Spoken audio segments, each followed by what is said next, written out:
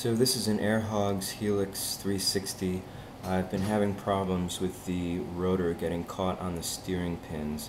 As you can see, it's a sort of a flimsy construction, and one of the booms is lower than the other one, which enables the pin to get caught up under the rotor, and then you're not able to steer the helicopter. You can see the right hand pin sort of works like a joystick inside the magnetic coil, controls the front-back direction, while the left hand controls the left-right drift.